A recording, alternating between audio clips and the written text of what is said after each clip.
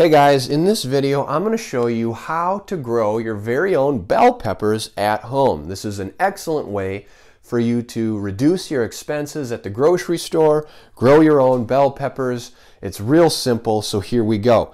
So for starters, I got the inside of a bell pepper. Guess what? It's full of seeds.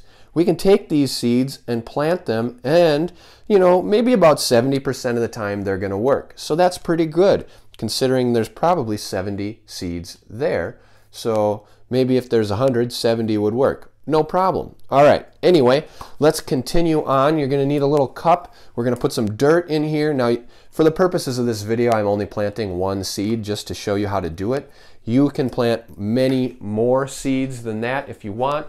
For example, it's excellent to use an egg carton. You can see here I've got 6 sprouts. Some of them look a little weak, so really we're about a 50% germination rate. These are bell peppers that I planted 1 month ago to the date of this video recording. So depending on when you're watching it, could be a little off, but figure it's about 30 days from when this video is being posted online. So you'll have to check the date. But anyway, that's that. So this 2 of them look really good. Some are sad, but you can plant them in an egg carton.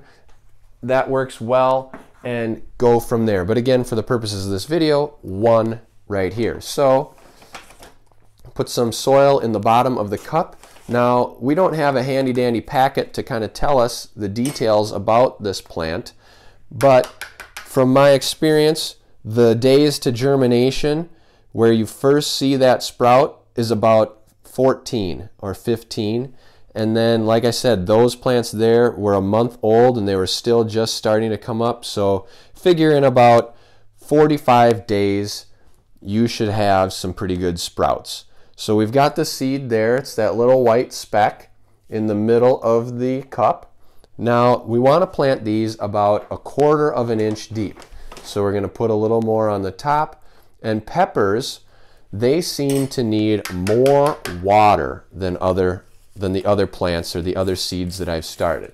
So we're going to give it a good soaking so that it's nice and cozy in its bed of soil. We're going to put some Saran Wrap on the top because this is going to turn this into a little incubation chamber. We put this in the sunlight. We'll put a rubber band around it to keep it on there. Poke a couple holes in the top to allow it to breathe a little, and that's going to be nice and warm. That soil's going to heat up. It's going to encourage that seed to sprout, and away we go. Also, it's important, write the date on the bottom of your cup so you can check back and say, oh, it's been 15 days or it's been 30 days. And if in 30 days you don't see anything sprouting, probably dud seed, dump it. Start another one. That's why it's important that if you really want some peppers, plant all of these seeds. Hopefully you get peppers on half the plants, and away you go.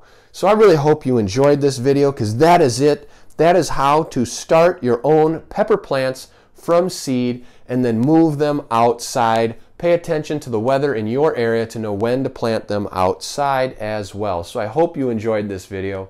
Please consider liking it and sharing it to help others. And I hope you subscribe to the channel to stay tuned to future videos.